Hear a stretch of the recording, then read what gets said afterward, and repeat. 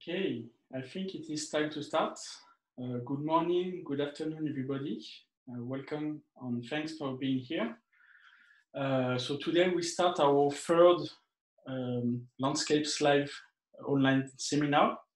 And you can see here the slide with the description of the different slots. So today we welcome Professor Bob Hilton from Durham University. So I will give you a few information about the seminar itself and how it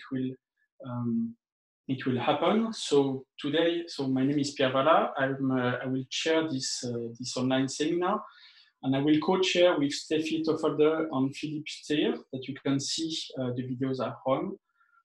So the idea is that we will listen to Bob for the next 45 minutes or so, and then at the end we will welcome a question and discussion.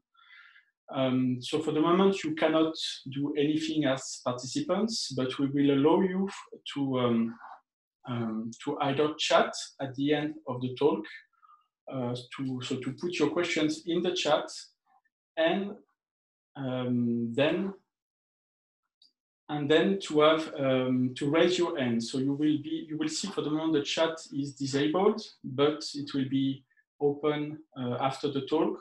And if you go to participants button, you can also see at the bottom of the link, you can also raise your hand if you prefer to speak with the microphone. So I think this is all for now. So today we will record the talk on the questions, and this will be put online on YouTube afterwards. So I think this is all, and I also put the schedule for the next seminars, so please remember and join if you can and if you want the next 2 seminars for this series. So I think I didn't forget anything. If I forget anything, Philippe or Steffi, is it fine? Okay, so I will now introduce briefly Bob Hilton, who we are very happy to welcome for this talk. So Bob Hilton is professor at Durham University, and a brief bio. So he did his studies at the University of Cambridge in natural geological sciences, and then got his PhD in 2009 at University of Cambridge, working on the erosion of organic carbon in mountain belts. Then he left quickly for France and did a postdoc at IPG Paris, after coming back briefly on the other side of the channel. And then he joined Durham University in 2009, first as a lecturer, then as a reader, and now as a professor. So he's working on weathering, on erosion rates, on how these processes operates at the Earth's surface and act to transfer carbon between the atmosphere to the lithosphere as a geological storage. And is also looking deeply into the feedbacks between the carbon transfers and climate system, how one can interact with the other. So this is really a very exciting topic, and I'm looking forward to hear more about the recent work that he has been doing with his group. So I will now stop sharing my screen. Bob, I think you will be able then to share your screen, and we will listen to you. So we will switch off our cameras, but we are still there, no worries.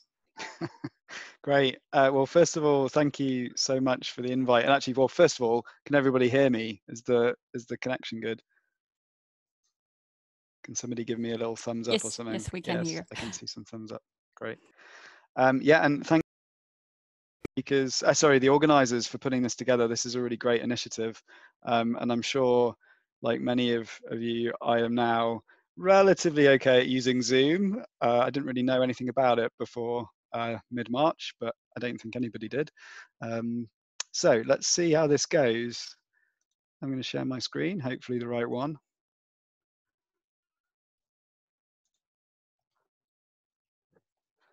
And is it in presentation mode? How are we doing? There we go. So yes, thank you. Hang on, it's not in presentation mode. We can see your. Oh, now it is. Yes. How's that? Okay. That's good. Thanks.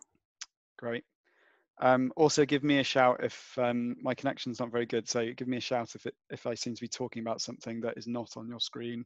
I'll try and keep asking that question. Yeah, I've got this theme that I wanted to talk about, which is how mountain building and erosion impacts the carbon cycle. Pierre did a really nice summary of why we're trying to get at that, and I'll cover some of those themes today. And this is work there's many collaborators. I've listed a few here on the front page who have contributed to some of the things I'll show today, but there's a wider range of people whose papers I'll cite. And also my work on this has been funded by the European Research Council through a starting grant, RockCO2, and also elements of this by the UK Natural Environment Research Council. So by way to start, and I apologize if you've seen me talk before, you'll feel like you might have seen a slide like this several times over, but I'm going to mix it up, as in I think we want to move away from a kind of textbook version of this to something that's emerging. So this is how erosion and weathering are impacting the carbon cycle. And we're interested here in the geological carbon cycle, the long-term transfers between the lithosphere and the atmosphere ocean system. And we have a leak of CO2 continuously coming out of volcanoes around the world, releasing CO2 into the atmosphere and ocean system. And if this was just left unchecked, we'd end up with very high concentrations of this gas in the atmosphere, and a situation that we haven't seen through Earth's history. And the reason for that is that we think that weathering reactions are really key in removing the CO2 from the atmosphere. So specifically, this yellow box here showing the weathering of silicate minerals, and this is done with carbonic acid. And this moves carbon from the atmosphere into waters, river waters, where it's transported to the oceans. And the products of those reactions can be used to make new calcium carbonate in rocks. And this is a way of getting the CO2 out of the system. And so there's been an awful lot of work to therefore understand what's controlling silicate weathering and how it responds to different perturbations, all incredibly well justified, as you can hopefully see for the fluxes there, that this is a really important transfer. And this work is highlighting this pathway of CO2 drawdown. There's a simple conceptual equation there pulled from a paper, which is demonstrating if you mix CO2 with water, you can react with a mineral, and you can then hopefully see that carbon ends up in another compound, that's bicarbonates, which can dissolve in water, and you can use that to make new carbonate and sequester CO2 over long time periods. And this is happening when rocks are interacting with water and gas near Earth's surface in this kind of critical zone as we conceptualize it. And these reactions have been really key throughout Earth's history. And there's another reason for that. And it's because the reaction itself offers a way to provide a negative feedback which can stabilize climate through the carbon cycle. And this is coming about because the reactions can be moderated by changes in temperature, changes in runoff, and also changes in CO2 in the atmosphere and/or in soils. And so there have been various attempts to try and get at this with empirical data, with modeling approaches. I'm just going to show you an example of one of these, but they all converge at the same kind of point. And this is that you have this climatic control. So this is a Josh West paper summarizing this. So here's a vertical axis, which is the runoff. You could also plot this with temperature. And the colors here are the weathering rates. So you can think of that as CO2 sequestration. So red is high rates of CO2 transfer from the atmosphere by this reaction. The key axis here, and many geomorphologists on this call, I'm very sure, is this denudation rate, which obviously if we increase physical erosion, we can increase this denudation rate. And therefore, hopefully what you can see here is that at high denudation rates, this is where we have this strong climatic feedback, where if we change runoff, we get a really big change in weathering and we can draw down more CO2 for higher runoff. Whereas if we're at low denudation or low erosion, we end up with actually quite a weak climatic feedback. And this is something that's been really important in helping us understand how the Earth system and the carbon cycle operates. Has been used recently in papers last year by Caves and others, trying to look at how this reaction responds to erosion and links to climate. And we can kind of come up with broad brush things like this. You know, if you increase runoff or temperature, how do you increase these fluxes, these carbon drawdowns? And then a key statement, which is that erosion is acting to make this reaction more sensitive to climate. So that means mountainous areas, steep areas, are places where the silicate weathering reaction can respond to changes in climate. So a lot of the kind of, so one view of this cycle is that you kind of have a bit of a push and pull here. If volcanic degassing increases and you release more CO2, silicate weathering does the work of mopping that up through these feedbacks that I've just described. Or if volcanic degassing was to decline, silicate weathering would respond, it would slow down, and you would end up with kind of a moderation of atmospheric CO2. And there's absolutely nothing wrong with anything I've just said, except that we're aware that in terms of erosion and weathering, there are a whole set of key other processes that are operating that I'm trying to summarize now in this diagram. So silicate weathering's just moved off to the side, it hasn't disappeared, and these fluxes are in megatons of carbon per year again still.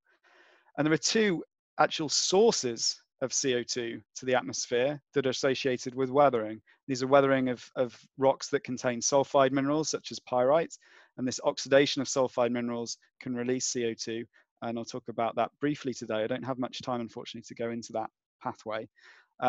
If we expose sedimentary rocks that contain organic carbon, this can be oxidized and released as CO2, a kind of georespiration process. We can also have another drawdown process, which is highlighted by the yellow boxes, which is if we erode vegetation and soil from the landscape and move that through systems into sedimentary deposits, we can store that for long periods of time, acting as another drawdown process in parallel to silicate weathering. Hopefully you can see from the fluxes here that each of these is really worthy of consideration. And to understand, therefore, how erosion and weathering are working, we need to understand what's going to cause these to shift and change in space and time. And so that's what I'm going to try and cover today. I gave you the kind of like 101 on silicate weathering. There's an awful lot more going on, and there's still things we need to learn about silicate weathering, but I'm not going to talk about that.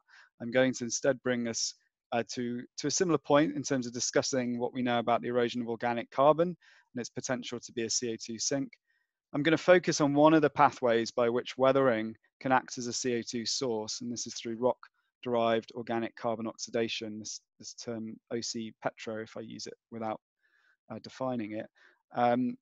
And one of the ways we're getting at that, which is through some proxy approaches where we're using trace metals to try and track this oxidation. So I'll give an example of using rhenium to do that. And then I'll take a bit of a step back and pull these processes together and say, what do we know about how erosion is influencing these carbon transfers? And actually try and show some examples of where we can kind of trade these off against each other in specific points at a surface and say, how are they kind of operating? And I should say that this is very much based on a kind of modern catchment, trying to quantify modern rates of processes to look at how these things are working. So I don't have time to get into any of the really great modeling work that's going on across these kind of themes. But yeah, there's many people I'm sure in the audience who could deliver a fantastic talk on that. And then I'll try and give a synthesis and a view forward for my views anyway on this. So this CO2 sink terrestrial biosphere, I thought it's a good excuse to show some very nice photos of places we can't visit. Well, unless you're in New Zealand. This is the Southern Alps of New Zealand, covered in dense temperate rainforest. And this vegetation and soil, and these really steep landscapes can be eroded, and that carbon can be transferred downstream through rivers, where if its fate is in a kind of sedimentary deposit that lasts for a long period of time, then you regrow the biosphere on the site that you eroded, then you're looking at a net movement of carbon from the atmosphere into lithospheric storage. So these images kind of conceptualize how this might look in some of the processes that are going on. In terms of actually trying to measure this, there's a video here. I have no idea how this is going to go down on Zoom, so let's see. Hopefully you can see a very full mountain river here in Peru that's carrying huge amounts of sediment. And as part of that sediment load, it's actually also carrying this organic carbon eroded from the vegetation and soil of the steep catchment. So to try and work out what's going on in terms of fluxes and controls on those fluxes, we seek to sample that. So this is an example of Catherine Clark's work from that catchment, where you've got blue is the water discharge being measured, and then the dots are times when we have a sample we collect it, we filter it, and we do some geochemistry on it to work out what the carbon is, where it's come from. And these approaches have allowed us to build up data sets where we can quantify fluxes. In this case, we could do it over kind of events or storm events. We can also do it over a period of a year and start to compare catchments and look at what's going on. An example of this in Taiwan is shown here from my work, showing that suspended sediment yield, which is kind of a pretty reasonable proxy for erosion rates, not ideal, correlates with this biospheric carbon yield. So this is the carbon just from vegetation and soil that's been eroded, that's been recently photosynthesized and transferred by the river systems. You can see, therefore, that erosion is really key in this process. Valier-Galli has compiled and provided additional new measurements to really show that this is a global phenomena, this correlation with erosion rates, not just happening in Taiwan at these very high erosion rates, but it's happening elsewhere. And one of the figures in his paper, just to kind of highlight this point, is if you look at the proportion of net primary productivity, which is the vertical axis, this is like basically the amount of the yearly forest growth that the erosion process can remove. You can see that that increases with erosion. And what that's telling you is that erosion is driving this whole thing. It's not how much carbon the plants produce, it's how much you erode. That's setting how much you export. And that's already giving us clues that the importance of these geomorphic processes for driving the mobilization. In terms of what happens to this stuff, well, it can be oxidized in various parts of this kind of cascade of sediment we're all familiar with. But one of the things to take away from a lot of work going on in kind of the ocean realm, if you like, is that if we have high sedimentation rates offshore, we can actually preserve a higher proportion of this carbon. This is a review paper that summarizes that, where we have high sediment accumulation rates and we see higher preservation. The SMR box there is small mountainous rivers. These are particular locations where we have high sediment delivery and high preservation of this organic carbon. And actually, this is another kind of thing that suggests that erosion is like a double push here, because erosion allows you to export more of this material from the catchment, but erosion allows you to export more clastic sediment. And by doing so, you actually preserve more of the organic carbon offshore. So there's like a double whammy, I guess, about how erosion plays a role here. And then just to highlight some recent work by Sophie Haig, where she was looking at this process and actually showing that this kind of young woody material can actually transit through systems. And here, this is an example of a turbidite deposit. And this is kind of shifting our understanding a bit. That graph I showed, which is behind, is kind of looking at fine-grained ocean deposits. This is actually saying that actually in the coarse sand bodies, we can have an awful lot of terrestrial organic matter that we may have missed in terms of its transfer into long-lived deposits. So this means that this erosion process can drive the CO2 sink. It's being buried.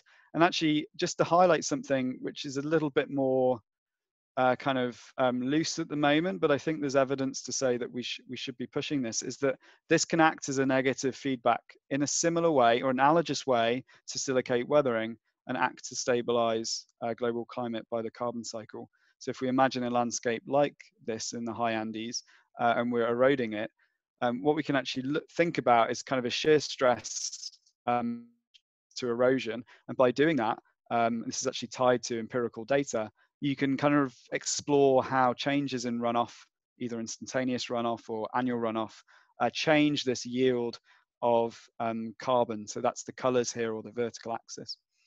As part of this model, the other axis here is a parameter that's sensitive to the slope of the area that you're eroding. So the higher that number is, the steeper the catchment. Hopefully what you can see from that 3D figure is that if the catchment is steeper and you change runoff, you get more change in carbon flux than you do if the catchment is less steep. That's very analogous to what I explained earlier in terms of silicate weathering. The other thing we can do is try and play like this. It's pretty crude, but it's a good comparison to make. Again, if we increase annual runoff by 1%, we can increase this carbon yield. And actually, this is much more of an increase than we see for silicate weathering. That was about 0.5%. Here we have a 4% increase. And this work is showing an analogy with that silicate weathering story. Potentially, erosion is making, or very erosive steep catchments are much more sensitive to these changes in climate. But what about, I've talked now about those CO2 drawdown processes, both of the kind of key ones associated with erosion and weathering. But what about the CO2 emissions? And they're really, really important in the Earth system, and that we're pretty sure they must be driving everything.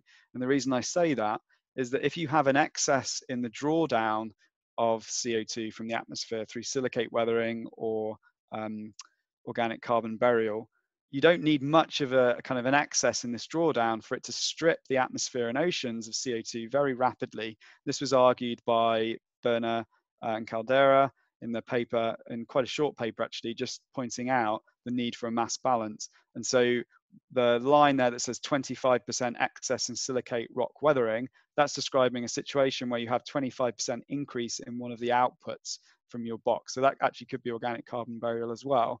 And it's showing that very rapidly, in less than 1 million years, so in about 500,000 years, you remove CO2 from the atmosphere. And we kind of don't really have any evidence for that type of thing happening through Earth's history. The flip side is if you increase the release of CO2, you can lead to very high CO2 levels. Again, some of those we know haven't happened. But the key thing here is that CO2 output, we think that must be what's driving then the response of the sinks, because otherwise you end up, if you have a net imbalance of the sinks, you're just going to keep pulling carbon out of the system, and we don't think that that's something that's happening. So the CO2 emissions are really crucial to understand then. And coming back to this kind of summary figure at the start, weathering can contribute to additional CO2 emissions, basically transferring CO2 back from the lithosphere back into the atmosphere ocean system. And combined, they're larger than the volcanic degassing rate. So this is something that can potentially force the Earth system. So I'll try and summarize one of those pathways, as I said before, rock organic carbon oxidation. As a pathway to do this, what do we understand about the controls? How's it linked to erosion and other factors? So I just thought, again, we'll see how this goes. Hopefully you're seeing this. But this is a really nice video of a landscape that we might think about here. Very erosive, a lot of bare surfaces exposed by the erosion processes. We've got a dominance here of gully erosion. These are pretty soft sedimentary rocks, marls in the south of France, in Provence. And the erosion here is keeping these rocks exposed to oxygen in the atmosphere, oxygen in surface waters. And that's really a kind of like, basically a hotspot potential for these oxidative weathering reactions that can release CO2 into the atmosphere. So this is kind of one little mini example of where this process might be happening.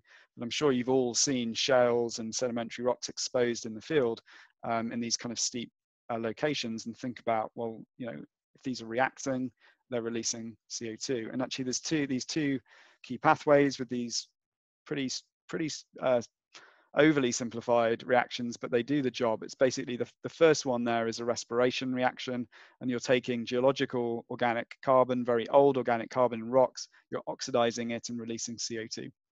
The second is if we have sulfuric acid reacts with carbonate or reacts with bicarbonate in water, we can release CO2, and that sulfuric acid is produced by sulfide oxidation. And that's the second process, unfortunately, is the one I don't have time to talk about today. But talking about the weathering of this rock organic carbon, again, something I'm sure you've all seen in the field. Depending on your research interest, you might find this actually quite frustrating, because it might turn your lovely fossil or your lovely rock that you want to look at geological history with into something that's kind of orange and crumbly. And you can hopefully see this happening on this image, where we've got a weathered shale in kind of grey, orangey grey there, and the black shale in dark color there. This is a very specific type of sedimentary rock, obviously very rich in organic carbon. And we can oxidize that. That weathering is releasing CO2. So clearly a logical thing would be to try and measure that. And actually up until recently, that's been pretty challenging, because the rates are quite small and carbon is buzzing around in other forms. So actually measuring that directly is quite difficult. So our approach instead has been to say, well, when you oxidize that organic matter, you potentially move other elements associated with the organic matter around. And one of the key ones that we're interested in is rhenium. And the reason for that is that when you oxidize the organic matter, you oxidize the rhenium. And when rhenium is oxidized, it's soluble. It means it's dissolving into the pore waters, it's dissolving into stream waters, and it's being carried by rivers out of the system. So your CO2, goes out, it gets incorporated into kind of modern biospheric cycles potentially, or just enters the atmosphere. Whereas the rhenium enters the water, and we can collect the water and we can calculate the rhenium flux. And the reason for looking at rhenium, focusing on rhenium is twofold. First is the association of rhenium with organic carbon in sedimentary rocks. And this is happening at the site of deposition, essentially. As you go into anoxic conditions, you immobilize rhenium and you trap it in the sediments along with the organic carbon.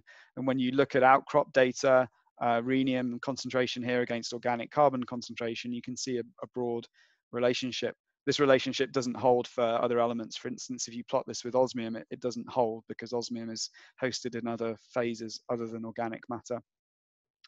There's also another key bit of information that we've learned from people who use the rhenium osmium geochronology tool, and they can use that tool to actually date hydrocarbon formation.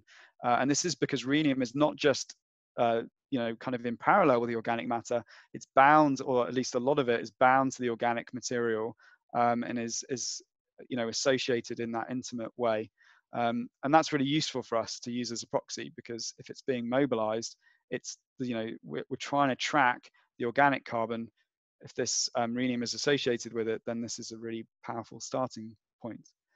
The second is when people look at how rhenium behaves as these rocks are uplifted and exposed to weathering, they find that rhenium is lost while this organic carbon is lost. This is an example from Taiwan, but previous work by Pukka Ehrenbrink and others showed this on various other profiles around the world. This is an unpublished data set from the Waipu River in New Zealand showing the same thing. The two dots are rhenium in the solids and organic carbon from rocks in the solids. And so this coupled loss in the soil from the solid phase is actually being moved, and the rhenium is disappearing into the dissolve phase and is being carried away from the soils. And that's where we can then go and sample our rivers and say, well, can we use this to quantify rates of weathering? And the way that would work is just conceptualized here, that oxidation rate we could use if we knew something about the flux of rhenium. So that might be some concentration and water discharge data, and something about the original carbon to rhenium ratio in the rocks that are being weathered. So I'm going to show you some unpublished work from three alpine rivers that's using this as an example. There's a few others, case studies if you're interested in this tool. This is a study where we looked at two paired catchments of the WSL's observatory in the Erlenbach and the Vogelbach, and also the East River in Colorado. And these were picked because the two Swiss catchments have a pairing of very similar geology, similar kind of geomorphic setting, broadly speaking, and very similar climate, hydroclimate. The East River has very different rocks, very different hydroclimate, and is kind of, well, if we see something across these alpine catchments, is it telling us something common about the behavior of rhenium in these systems? So we sampled these, and actually I'm showing you the data of rhenium concentration straight up, with the gray showing the discharge and the dots showing the rhenium concentration. Samples collected approximately over a water year in each of the catchment settings. And what we can do is that behavior of rhenium dissolved in the water, and we can compare that to other elements of interest.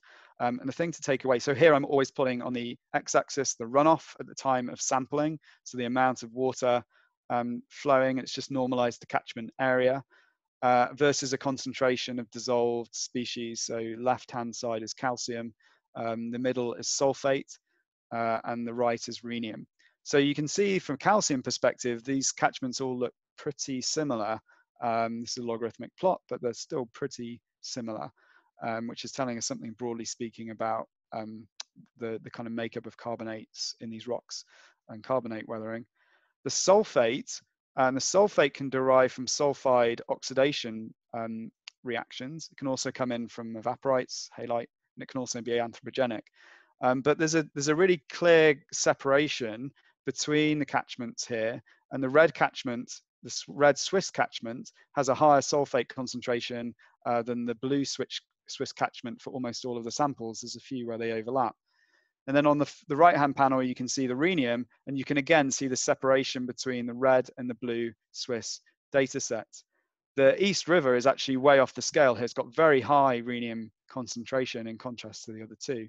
But the one I want to kind of draw your attention to is, why do those two Swiss catchments have different concentrations? And the first thing we can actually do is say, well, how does this actually translate into flux of rhenium? So the mass of rhenium is being transported. This is, apologies, a rather dull slide, but hopefully makes a point. And it's comparing these two Swiss catchments. They actually have a big contrast in sediment yield between the pair of them, whereas their runoff is pretty similar, as you can see there for the measurement interval that we were interested in. The ratio 1.1 below is pretty similar. So things like calcium, magnesium, and other solutes like that, they actually, the difference between the two catchments, you can explain by the difference in the runoff. So the Ellenbach over the period had slightly more runoff, and so it had slightly more calcium flux. Whereas the sulfate and the rhenium both have elevated fluxes coming out of the Ellenbach. And a relatively simple way to explain that is to say that if you increase the erosion rate, you can increase the supply of these phases that deliver sulfate and rhenium, so sulfides and organic carbon in rocks, to the oxic weathering zone and enhance their fluxes. That's something that we see in Taiwan and catchments in New Zealand as well, that as we increase erosion rate, we increase these oxidative weathering reactions. We can go a step further. We've got this rhenium flux now in the dissolved load. We can actually start to look at where we think this rhenium might be coming from. We use this kind of classic approach of looking at ratios of ions here, rhenium sulfate, rhenium sodium, as a way to try and pick apart places where the rhenium may be associated with. So rock organic carbon, high in rhenium, and high and relatively lower in sulfur and sodium. Silicate minerals can contain some rhenium, and so can sulfides. So with this type of mixing approach, we can try and unpack these things. I don't want to dwell too much on this, but the mixing domain is showing actually that you've got a real dominance of the rock organic carbon component in all three catchments, most so actually in the East River, where the rhenium contents are very high, associated with high rhenium contents in the rocks and high organic carbon contents in the rocks. But the other thing that's in here, I kind of rushed this bit a bit, so hopefully you can spot that there are color changes in these dots, in the stars and the diamonds, and that's associated with discharge. So the darker that fill, the higher the discharge, and the lighter is the lower discharge. And when you plot the ratios against discharges, you get positive correlations between discharge and rhenium sulfate and discharge and rhenium sodium. And all three catchments behave in a similar way. They show these positive correlations between rhenium sulfate, rhenium sodium, and discharge. So to explain this kind of like common behavior, we can think about, well, where do we think rhenium is being mobilized in this type of alpine catchment? And this is a conceptual diagram to suggest that, well, we could explain that type of behavior if you're preferentially mobilizing rhenium during events or high charge events. And to do that, that means you're flushing a kind of previously unsaturated zone where oxidation reactions have been occurring, and you flush that rhenium that's accumulated over time out of that zone, essentially when you rain on the catchment. Whereas the sulfate and the sodium, this is associated more with a deeper reaction front of sulfides, but also sodium from long flow paths, which are needed to break down silicate minerals. You need longer periods of time. So these three catchments have been really useful to try and pick apart where's rhenium coming from, potentially what are the pathways in this very straightforward and probably a bit wrong, but in terms of the conceptual framework, I think that this is valid in terms of rhenium coming from this oxic zone in these catchments. So in terms of the carbon cycling, what we want to do is actually get to the proxy approach. So I've kind of just bypassed a couple of steps and just shown you now where we're up to in terms of these are mostly rhenium-based estimates of the rock organic carbon oxidation. So this is your CO2 release to the atmosphere.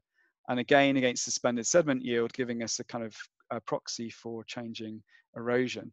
And what you can see on this graph is a broad positive relationship, which is suggesting is if you increase the supply of material to oxidize, you can oxidize more of it.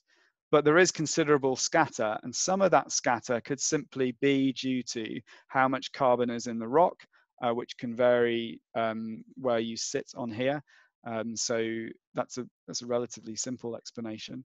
The other explanation is that you have differences in the reaction rates that are driven by other factors, potentially local oxygen availability in the weathering zone, potentially the role of temperature in these reactions. And these are things that we can't unpack at the moment, but they could be very important. But if you squint your eyes, maybe if you're a modeler, you could say, well, actually, I think I could do something with this. This is actually giving me some constraint on what's limiting these reactions and how I might think about how they work.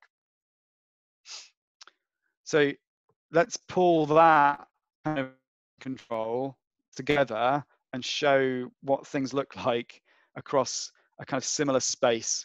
So this is now plotting a set of different compilations for silicate weathering on the top left, this biospheric organic carbon erosion and potential burial, which is CO2 sink, and then these two CO2 sources on the bottom via rock organic carbon oxidation and the carbonate associated with sulfide oxidation.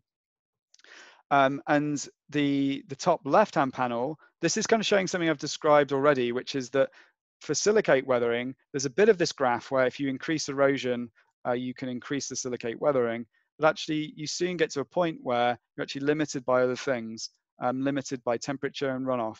And on this graph, you can hopefully see that the blue points at high erosion rates, the blue points are cooler than the yellow points. And this is fitting this idea that there's a kind of temperature limitation to the reactions there. For the second plot on the top, the biospheric organic carbon erosion, you can see that general correlation or that general positive relationship. It's slightly less, the slope is slightly less than 1. And this could make sense if you think about the erosion processes operating. We know that landscapes only get so steep, and actually the erosion is then enhanced by going deeper into the landscape. And so that could increase the erosion rate, but going deeper doesn't necessarily increase your biospheric carbon yield. So that's an explanation for why that might be a sublinear scaling, but it's clearly not limited by the amount of soil and vegetation you have around. And then the other two, we're just a little bit less data. So it's a bit less clear to say whether we have other like limitations going on. The other thing I would point out, actually, sorry, about the green points and the biospheric carbon, is quite how much variability we have there. You know, this is logarithmic scale, and we've got a lot of variability at a given erosion rate, and some of that is linked to actually to runoff, which a couple of papers have suggested. But yeah, for the bottom two, for the CO2 source, yeah, we don't quite know as much, but isn't this fascinating? It means that these CO2 sources and sinks are broadly correlated with erosion. So your sinks and sources are increasing at the same time. So maybe if you're feeling very bold, you might fit some models through these or think about trading off, you know, what erosion rate do we get to when things flip from source to sink? And I would put a bit of a like flashing warning light at the moment and say, please don't, do that. It could be fun, it could be interesting, but there might be other ways to get at that question. So what we were thinking about was actually going to individual points on this graph, on these graphs, where we have the kind of complementary information, and we can try and say, what does this like overall budget look like? So I'm going to show you an example of trying to piece that together for the Mackenzie River Basin in Canada, a huge river basin that's draining mostly sedimentary rocks. And here we're thinking about moving carbon from the top box, the atmosphere and oceans, into the bottom two boxes, which is our lithospheric storage. So there'll be some arrows that try and get carbon down from the atmosphere into storage. And then in the middle, there are kind of like phases, if you like, that we can react. So silicate minerals in pink, carbonate minerals in gray, and organic carbon in the biosphere. We actually also have organic carbon in the rock, which I've talked about, And if you oxidize that, that can release CO2. So piecing this together after an awful lot of work by various teams in the Mackenzie River Basin, it's not a single study piece of work here, looking at silicate weathering, for example, which ends up with arrows going into the bottom box. Don't worry too much about the numbers, and it might look a bit complicated, but the point is, if you've got an arrow, a blue arrow going into the bottom box, you're removing CO2. But actually carbonate weathering can end up with a red arrow going into the atmosphere box, and that's an example of carbonate weathering by sulfuric acid actually releasing CO2. And hopefully you can see straight away that that 0.7, that red arrow going back up, is actually much greater than the silicate weathering drawdown in this basin. In terms of the organic carbon cycle, we have very rapid transfer of carbon via photosynthesis and respiration. And some of that can actually leak out of the system through erosion and end up in sediments. And we've quantified that in this basin. You can actually also erode organic carbon from the rocks and not oxidize it. And that's essentially shuttling carbon from a rock on land into an ocean sediment. So that's actually not affecting the modern atmospheric and ocean carbon balance, but is an interesting process nonetheless. And then finally, in this study by Kate Haran, the final piece of the puzzle, if you like, was to try and get the rhenium-based estimate of the organic carbon oxidation. So you piece all these things together, and I don't want to much on the arrows, and it probably looks really horribly complicated, but hopefully you followed what I was getting at here. So we can try and get like a net. When we add all these things together, where do we end up? Moving on from that, Josh and I pulled together as much as we could information where catchments where we think we could do this in other places, and we may have missed some, and there are uncertainties on these fluxes. Some of these fluxes are estimated based on modern day dissolved loads, so rhenium, for instance, or sulfate fluxes. Some are based on solid loads, and there are uncertainties in comparing those two because they may be reflecting different integration times and what have you. So, you know, there's a bit of a health warning here, but the point is to say, what can we say about those balances? And hopefully what you can see here, positive values are CO2 emissions, negative values are CO2 sinks, CO2 drawdowns. And the green bars are the erosion of the organic carbon. The light blue bars are the silicate weathering. So they're giving us our drawdown. On the emission side, we've got weathering of organic carbon in rocks as gray bars, and we've got the dark blue bars as our sulfide oxidation. And these combine to make the little dot with the pink whisker. So this is our net transfer, and I've just ordered them by the net yield. So what can we take away from this? There's not very many studies, and some of them are sources, some of them are sinks. But if we break them out a little bit more, there are some messages that start to become clearer. And that's the first one is if you have a volcanic setting, you don't have the sedimentary oxidative weathering outputs. And so this is a place where clearly you can build a CO2 sink that is quite significant. These are also places where silicate weathering rates can be very high. Again, there's only one catchment where we've put this together in terms of pairing the fluxes. So we could learn an awful lot more by looking more broadly or quantifying these things elsewhere. And then there's, in terms of the sedimentary rocks, if we've got low sulfide contents, we don't tend to have these dark blue bars. If we've got high sulfur contents, we have these dark blue bars. And when they combine with the gray bars, you end up pushing some of these systems towards CO2 sources. So, okay, so just going back, so how can we move on from here? What might cause these balances to shift one way or another? And so there's some information that's come out of, again, single kind of location studies. This is the Southern Alps of New Zealand, where Kate Haran looked at rhenium to try and understand the oxidative weathering processes. And she found that the dissolved rhenium concentrations were highest in these two catchments that have the highest amount of modern day glacial coverage. And this is actually partly mirrored in the other data, whereby as the glacial area increases, we find more rhenium in the water, and therefore more rhenium flux. And so this paper suggested that maybe you could switch these catchments from CO2 sinks to sources. Again, apologies, the colors are different here, but the idea is the same. You can switch from CO2 source to CO2 sink associated with this glaciation, mountain glaciation process. we speculate that this is probably due to at least 3 different factors. The first being that you're exposing rocks to the atmosphere. There's very little vegetation growth, so you can have atmospheric oxygen interacting directly with rocks in gas form or water. The second is you have like these glacial processes and frost shattering processes that are producing lots of fine-grained material that can react when it's in contact with water and air very rapidly.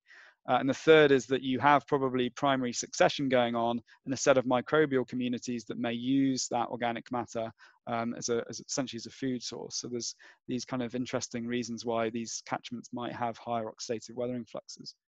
And actually, Mark Torres around the same time was found very similar arguments in terms of the sulfide oxidation rates, and found and suggested from global data sets that this glaciation can actually lead to this increase in the sulfide oxidation too. So these 2 different pathways of CO2 release through weathering, oxidative weathering, there's a very similar story actually between them. And they came up with this very simple way to view this in terms of the Earth system, where glaciation would increase sulfide oxidation, which would increase CO2 and actually act as a negative feedback to cooling actually. So to kind of stop the Earth system kind of headlonging into low CO2 world. So you increase the CO2 flux as you increase the glaciation process.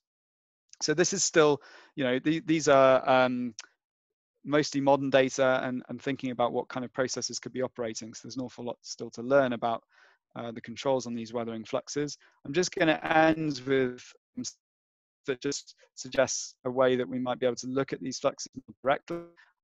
So this is some example of work we've been doing in the French Drax-Blean Critical Zone Observatory, where we've actually been trying to, instead of using something like rhenium or sulfate as our way to quantify these weathering reactions carried by the river water, we're actually trying to look at the CO2 that's being released from outcrops, essentially. So here we're creating a chamber within a naturally fractured rock face that's undergoing weathering, and we're measuring the CO2 that builds up and trying to quantify flux, and also confirming where that carbon's coming from. So just an example from a single visit to one of these chambers where we can quantify a flux and we can trap the gas. We measure its radiocarbon activity to work out where it's come from. And so this is quite exciting because it means that we can visit a site and we can try and build up a measurement series of fluxes about how hydrology and climate controls these emissions. Okay, otherwise, to take a bit of a step back in terms of mountains erosion, what am I going to give you as the take-home message? And the take-home message would be, it's not that simple, and erosion and weathering can combine in a way that could lead to your mountain belt being quite neutral in terms of CO2 balance, or could combine in a way to be a strong sink. And that would also depend on the climatic setting of your mountain range. And that could either be in terms of latitude, so in terms of a single time period where you build your mountain range, but also in terms of when you build your mountain range, in terms of the kind of climatic evolution of Earth's history. But some key messages, I think, is that the organic carbon burial is a really key pathway. Sorry, I should explain the figure before I do that, which is that we split here volcanic rocks, sedimentary rocks. And the volcanic rocks can be really potent CO2 sinks in these erosive environments. And they could be very sensitive to changes in temperature. Whereas the sedimentary rocks, we could have more of these CO2 sources, and we don't really yet know how that might respond to changes in climate.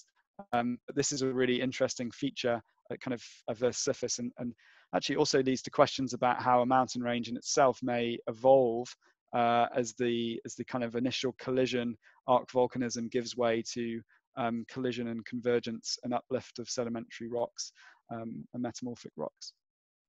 So in terms of some take homes, I would say that the first one is that organic carbon burial is a really important pathway. Some of these catchments we've looked at, almost all of them, this was the main pathway of CO2 sequestration. And this mirrors findings from the Himalaya from the late 90s that made this point as well. And so that's something that we really need to get a handle on. Also, in terms of this climatic feedback, if it's done via silicate weathering, mountains are places where this is most sensitive to climate. So mountains allow you to have silicate weathering feedback that operates in its most sensitive form. And this may also be true for the organic carbon burial, but I think there needs to be more work to unpack that. And then this idea of lithology being really important. If we've got a mountain belt made of shales, we may actually end up with a CO2 source from these sulfide oxidation and organic carbon oxidation reactions that starts to negate what silicate weathering and organic carbon burial are doing. In terms of moving forwards, this is my final slide. I think that hopefully you probably see I would advocate for this, of course, because I'm trying to do some of this myself, but we do need more measurements of these sulfide oxidation reactions in terms of fluxes, but also in terms of understanding kind of reaction kinetics, what's limiting them, where are they happening, and the where are they happening is kind of part of the geomorphic link as well. So there's some really important questions about the role of floodplains, in terms of if your mountain belt feeds into a floodplain and your sediment has a longer residence time there, what does that mean for the net carbon transfers? The role of landslides, these are, you know, events that can produce a lot of fractured material, can kind of pool water, and various people have pointed out that they can be really important for carbonate and silicate weathering. What about the oxidative weathering reactions as well? I think we're learning that they are also important for those too. And then finally, I think we've got an opportunity here to try and see kind of a numerical modeling experiment where we can see how these things trade off and start to understand how they might play off on longer time scales that it's really difficult to get at from just looking at modern catchments, as I've focused on in this talk. So yes, that's where I'd like to conclude. And yeah, thank you for, I've had the very strange, very common Zoom feeling of just speaking to myself yeah, so hopefully you're all still there. And if you've got any questions or comments, I'd be happy to field them. So thank you.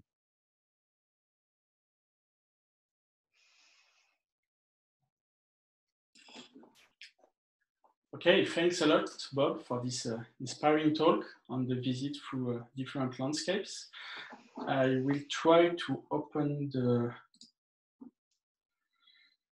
chat. So I think the chat is now open to all participants. So if there's any question, you can type or you can raise your hand with the participant button. So we are waiting for people to chat. And I have a first question. She's coming back to do the Swiss catchments where you see this same climatic setting, the same lithology, but the very different sediment yield, and thus the carbon also oxidation. So what is making this difference in sediment yield if runoff and lithology is very similar? Maybe I missed that.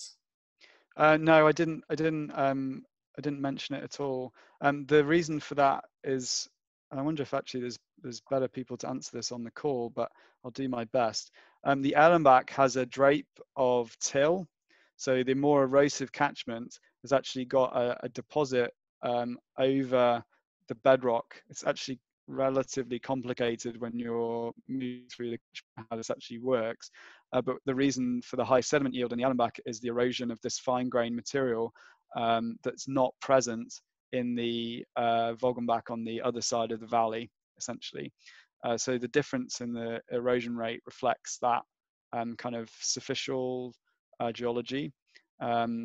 And yeah, so it kind of gives you, it's not an ideal case because the difference in erosion is associated with a kind of slightly different substrate.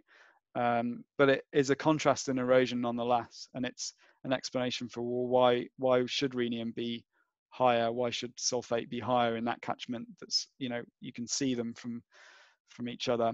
So yeah, does that answer your question? So it's kind of associated with superficial geology, essentially. Okay, yeah, thanks.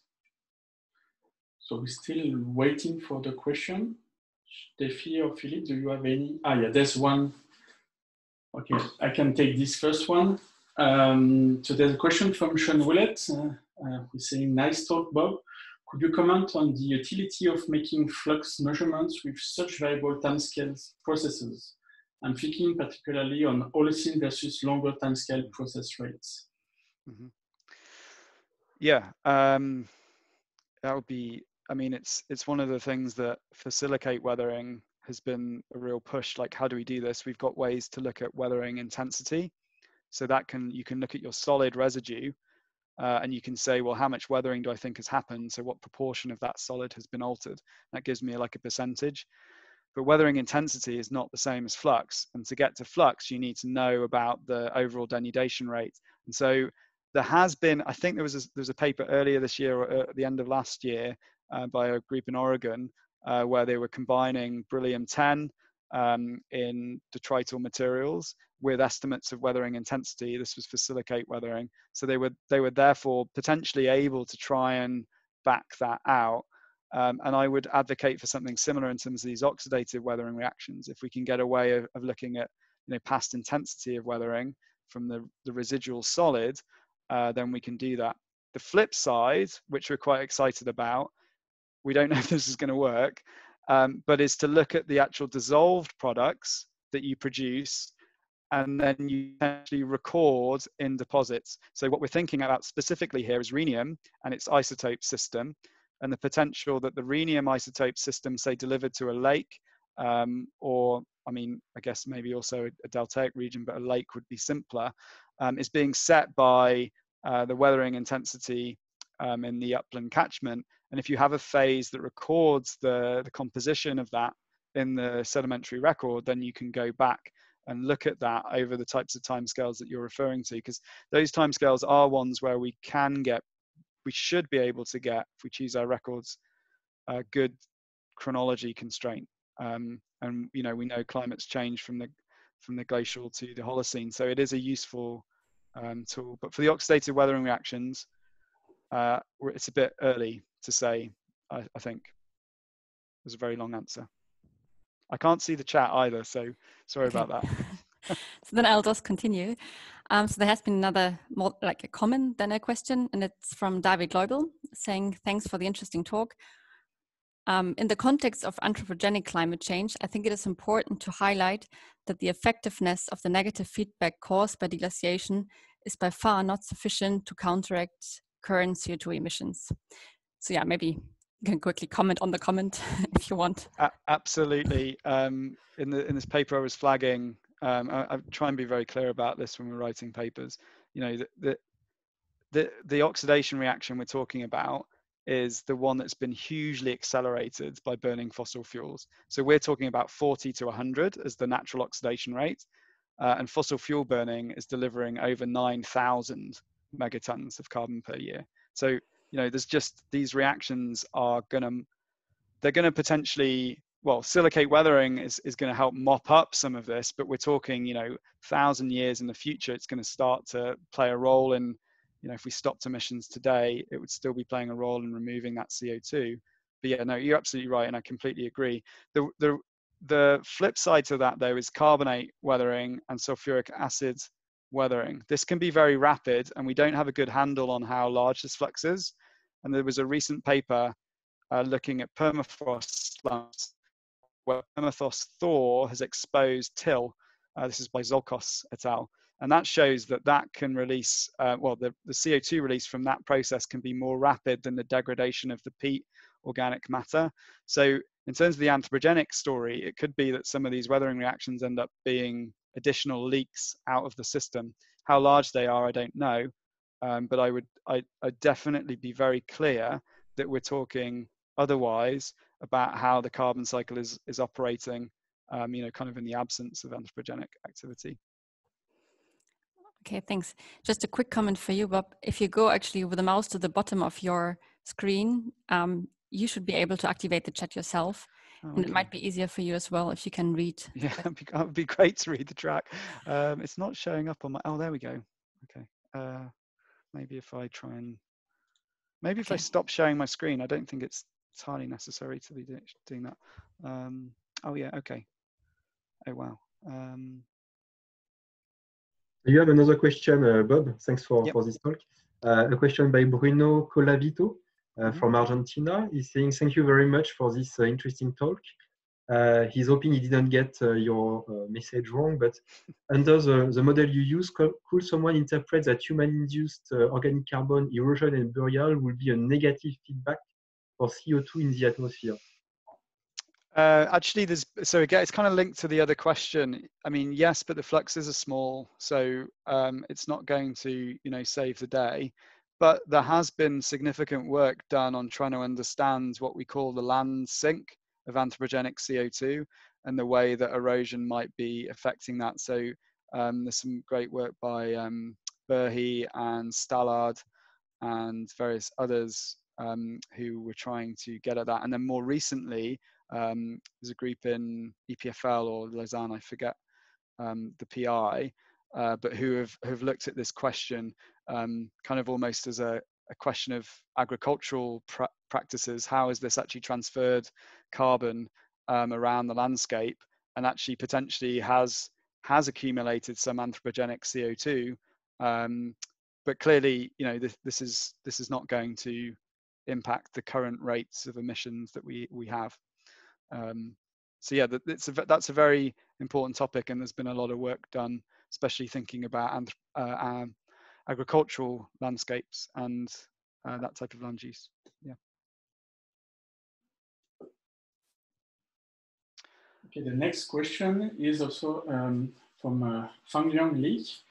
Hi Bob, I'm confusing about the role of OC cycle in the multi-million year scale, as these reactions involve the O2 evolution, I guess. My question is, do you think the OC burial versus oxidation will be a driver for the Cenozoic cooling?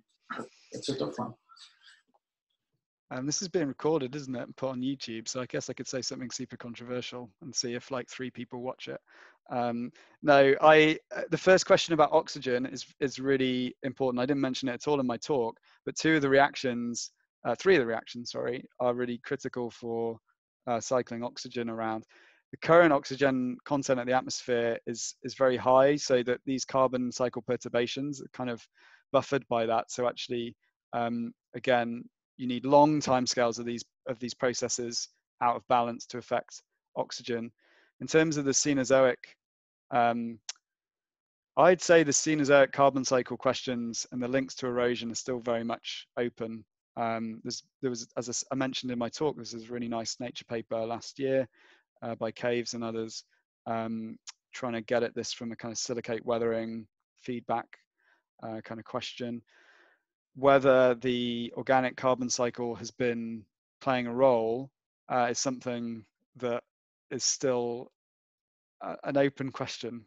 It partly relates to Sean's question as well about having good records of how these things have changed through time. It's very well going to modern catchments and looking at how these things behave, but actually seeing how, a kind of coherent record of global change is panning out, that's quite difficult. So I don't have an answer for the Cenozoic other than the Himalayan case study. I think that's pretty compelling, that the way, if the Himalaya are impacting the carbon cycle, they're probably doing it mostly through eroding terrestrial carbon and burying it in the Bay of Bengal. And I think that's getting to a point where that's pretty firm. So how much, I don't know, and rates and how they've changed, but yeah. So there is a next question by Eric Lajeunesse. So you will have the French accent anyway. So thank you for this very stimulating talk. I have a very naive question for you. You point to volcanic rocks as a carbon sink. Does this estimate also take into account for the carbon released by the volcano when active? Yeah, it's a great question. I'm just smiling because it's so nice to see all the list of people that I haven't seen at conferences actually for a while. So hello, Eric. Anyway, no, it doesn't. So we don't put that into the loop because I suppose you should, but how to do it seems a bit complicated. So yeah, I don't know quite. I think if you're thinking about like diffuse degassing over a catchment, then it seems to make sense that maybe you could try and incorporate that into the estimate. But if it's a point source, I don't know whether that's a fair comparison. So for instance, Etna, which is this massive CO2 emission because it's diffuse and it's happening all the time. I forget what percentage Etna is of global volcanic CO2 emissions, but it's quite large. And that basaltic area around that area is clearly not sequestering as much CO2 as Etna is emitting. So I wonder if it's by doing that you might have a bit of misleading picture about what's going on, because the volcanism is associated with these point sources, and so it probably makes more sense to collect them all together and say this is the average. But I think it's a really interesting question, especially if you have diffuse CO2, and actually that diffuse CO2 is actually interacting with the rocks as it moves up through the pile, and actually potentially playing a role in the weathering reactions as well. So yeah, I don't have a firm answer for you there, but that's some thoughts. Okay, so the next question is from Mikhail Stilas. I hope that was correct. In the same wavelength of your talk, what are the most recent findings about carbonate weathering and its contribution to CO2 sources sinks? I'm just thinking about the Mediterranean basin and its long history and subtropicals. Any relation between carbonate erosion denudation and organic rich layers? And he thanks you for the nice talk. Yeah, thanks, Mike. It's a really interesting question. I didn't talk about carbonate weathering because we often, for a carbon cycle perspective, we often think about if we have carbonic acid as the weathering agent, we often think of this as a bit of a closed loop. So carbon gets sequestered when you weather the carbonate, but then it gets released when you make new carbonate, and you're kind of in a balance. I mentioned if you have sulfuric acid doing the weathering, this can be a different story. And we kind of need more studies to understand that more broadly. But there is some interest in carbonate weathering in the modern day, and whether it's been enhanced. We also think that erosion is important here as well, because if you increase erosion, you can increase the supply of carbonate minerals to react with. So it's definitely playing a role. In terms of then linking it to organic carbon burial in like the marine realm, I'm not an expert on that. I might speculate that for the marine organic carbon burial, the way that this is conceptualized is that weathering actually delivers nutrients such as phosphate and calcium, well, mainly phosphate actually, sorry, what am I talking about? Delivers phosphate to the marine realm by silicate weathering, and that can then enhance the production of organic material in the ocean and its potential burial. So I would probably conceptualize more that in terms of the marine organic carbon burial, it might be more sensitive to changes in silicate weathering. Hope that answers your question somewhat. There's a next question from Kai Deng. Bob, thanks for your fascinating review. Would you provide some comments on the role of glacial interglacial runoff changes in carbon budget? During glacial times, how do tropical, subtropical mountain belts with minor glacial cover respond to the runoff decrease? Is taking Taiwan as an example, the net carbon release flux will decrease there, and if so, it may be a positive feedback to climate cooling because there is less carbon. Yeah, I think that's absolutely fascinating, and back to almost the first question about when we really need some data from these kind of records. I think for Taiwan, the current thinking is that as you're in the glacial conditions, you have less typhoon impacts, right? So you have lower runoff. Now, how that affects the CO2 sequestration and the CO2 sources, I don't know if we have any data yet. There's a few bits of data from Shuji Gao's Tree Gao's group that are published, and I know that there's a few PhD students working on detrital records that look really interesting, but nothing's out yet, and I wouldn't have a definitive answer, and I also wouldn't know. So yeah, changing runoff could change your sinks, could reduce your sinks, but changing runoff could also influence the CO2 sources, and it's this question of the ratio and how you move these bars around in ratio, I guess, and that's something that yeah, I don't have an answer for yet. Be great to know. There is a nice next question, sorry, by Xingu. I'm not sure of the pronunciation. So nice talk. In the mixing model to identify the source of rhenium, did you use the total sulfate and sodium concentration in stream water? Mm-hmm. And does the anthropogenic input change the calculation? Yeah, that's a great question. Thanks, Jin. So it's yeah, the sulfate deposition in the Swiss catchment has been declining, kind of as many catchments have experienced.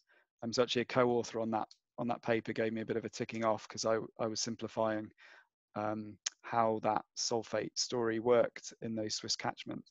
So at the moment, those plots I showed you don't make any attempt to correct for anthropogenic sulfate inputs and release. Actually, what they would end up doing, if you included them, you would end up concluding that even more of the dissolved rhenium was coming from the rock sources. And the reason I say that is that we have precipitation samples from the Swiss catchments, and we can't measure any rhenium in those samples. So the rhenium content of that material is so low, we just can't measure it. Now that might be different in other places. If you're in a place where you're very near to, for example, coal burning or something like this, then you could deposit rhenium at the same time as you're getting, say, sulfur deposition as well. But for the sulfur story in these catchments, yeah, we can make those calculations, and actually what it ends up doing is pushing you to say that even more of the rhenium comes from the rock, because some of the sulfate doesn't come from the rock. I hope that makes sense. Thanks. Okay, so the next question is from Kiran Kumar Reddy Shlingireddy. I hope that was even close to correct. What is the role of tectonics? So the scenario is same for active and passive mountains, and the role of lithology. So igneous versus sedimentary rocks. I didn't get to talk about that. I do apologize. We've been trying to think about how active mountain belts, what's potentially different about those. And actually one of the key features in these types of settings is the potential for one-off, very widespread landslide triggering events by earthquakes. And this could be a feature of active tectonic mountain ranges that, where you've got the fault associated with the topography, triggering large amounts of landslides in kind of one go. This is a feature that could actually enhance some of these reactions and impact the carbon cycling in a way that a passive or I guess an ancient topography it may not. But in the broadest sense, you can think of it in terms of the erosion story. So if I don't want to open the can of worms that is tectonics, climate, and erosion, because there's people heading up this call who will shoot me down, I'm sure. But that is another way that active tectonics is playing a role, because active tectonics can help fuel these high erosion rates, and erosion is key, as I showed today, in setting some of the rates of reactions and carbon transfers. And then in terms of the lithology in igneous and sedimentary rocks, that all comes down to the CO2 sources from oxidative weathering. And if you've got sulfides or rock organic carbon in your rocks, which is most likely to be sedimentary rocks, you can obviously have some magmatic sulfides actually in some settings. They can produce these CO2 sources, whereas the igneous rocks may be more prone to being these net sinks. Yeah. Okay, I would actually take the opportunity to ask a question myself, which is very general and probably quite simple. But you were saying in the end of your talk that one of the challenges that we have is basically to get more data, get more measurements. So my question is this the main issue these days? So are we just lacking data to quantify the different processes, or is it also possible that our list of processes that we're looking at are not complete yet? So in the past, we're saying silicon weathering as a big CO2 sink, but then figured out there's also CO2 sources in weathering. So just your idea, do you think there could be major processes still missing in the whole balance, or are we pretty much aware of most of the major processes and it's just a matter of quantification these days? It's not a simple question, or no, I think that's a great question. And I mean, I don't know. I think if you look at the way the silicate weathering kind of community of literature, if you like, its trajectory, the way that it's moved forward since the 80s, when people were writing these papers saying silicate weathering is this crucial CO2 pathway. Silicate weathering is obviously really important for other reasons, you know, in terms of nutrient delivery and water chemistry, and drinking water and stuff like this is obviously really key as well. But for this kind of theme of mountains and erosion, the specific question of like these steep locations and what reactions are happening there, I think the one that I didn't mention is the role of high temperature metamorphic processes and how that feeds into this story as well. And that's something that a few people have had a stab at and would suggest that it's important. It's broadly related to mountain building, but we didn't really discuss it today because of the focus on like the superficial erosion processes. And then in terms of your other question about like, well, more measurements, and I guess I'm a bit wary of saying that sometimes because it sounds like a really like obvious thing to say, we just need more data, but I would stand by that for the oxidative weathering reactions because again, if you look at what the silicate weathering community has been able to do, they've had this empirical data, say at river catchment scale, but there's also just fantastic data at like kind of almost grain scale, and you can take this journey and really understand what the reactions are happening. And we're starting to get that same journey for oxidative weathering. For example, the Shell Hills Observatory is looking at like this shale that contains pyrite, and we're thinking, and there's been an awful lot of work done, you know, grain scale, thinking about fracturing and really trying to understand the processes at play. But then if you want to scale up, you know, you need the catchment data to help you constrain how you do that. So I think the more data you can populate with, the better you can try and build either like process-based models or more empirical models to try and test that and those ideas. So yeah. Yeah, thanks. Okay, I think there is no more question in the chat. Philippe, Steffi, you're fine too? Okay, well, I actually would have another one since we have the opportunity. Again, like a more general one. So how do you basically distinguish between a sink and a source? So where's the threshold basically? So when I have organic material that is attached to sediment, so once it's deposited on the shelf, let's say, is it like is this the sink? Is it the CO2 sink? Because there can be further processes like oxidation, and it can be released again, right? So how do you actually define sink and source? It's a great question. We've been thinking about this from a kind of the other side of the coin, actually. So like thinking about a landslide and a landslide eroding soil and vegetation. It hasn't produced a carbon sink at that point. It's just moved carbon that was there to there. So it hasn't done anything yet. So actually, what's the time scale over which you produce the sink is actually when you start to recolonize the landscape. And at the same time as recolonizing the landscape, you start to move that carbon through the system. And so you can we've played around with some empirical models to say, well, that sink is going to play out over like hundreds of years, because you need hundreds of years to build up your vegetation and soil back on the erosion site, if you like. And then in terms of, so that answers hopefully one part of the question, which is I think you can start to talk about when does this become a CO2 sink, and that's one of those questions. Then in terms of the fate of that material as it moves through, for example, a floodplain system, or if it's in the delta.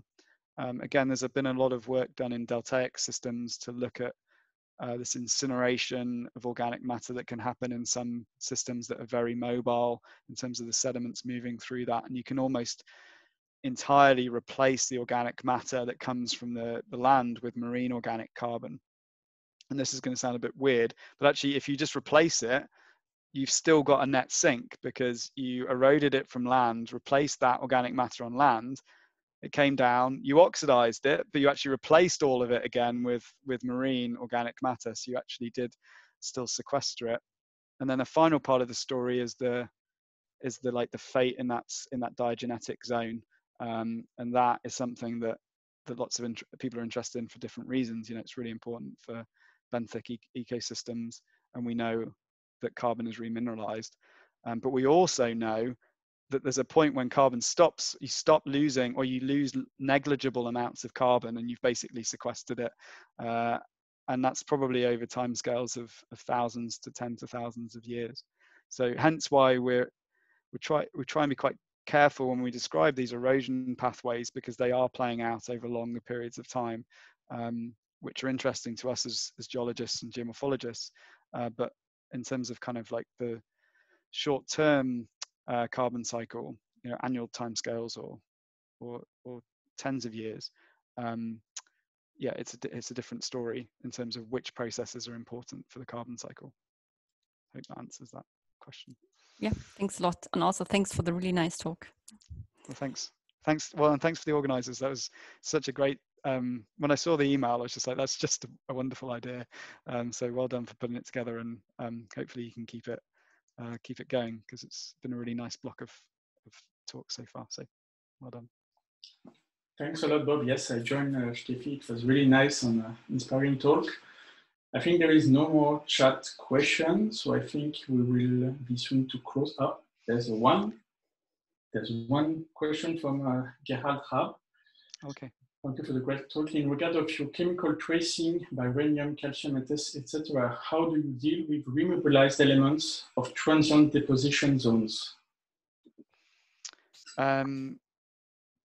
This is a similar question for sulfate as well. Actually, we don't know how much sulfate potentially gets reduced and immobilized. We can't at the moment. One of the tools we're hoping to look at is rhenium isotopes, because the isotopes fractionate with redox process, so you could potentially observe that type of process. One argument I might make is, if you've got a longer enough record from your river, is that you should be able to capture transients of that type of nature. Now, whether that transience is happening over a storm event or whether it's happening over seasonal timescales, I can't answer that. But I guess I would say our approach would be to try and sample a river long enough that that type of immobilization and remobilization you've kind of captured by your sampling campaign. Again, hopefully that answers your question. But it's a really interesting idea, and I'm sure it's happening because these elements are very redox sensitive and they can be immobilized when you go anoxic. So yeah. Okay, thanks. Well, I think this is time now to close the discussion. And as Bob has put his email, we can continue the discussion through email. And I would like to thank you, Bob, again for your talk and for responding to our invitation. It was really, really nice to see geochemistry of surface processes. And don't forget the next week seminar for the audience, if you can attend to. We'll be pleased to have you on board. Thank you again, Bob. Thanks to everybody for being still there, and hope to see you in person for the next conferences. Thanks, everybody, and have a good day or good afternoon or even good night.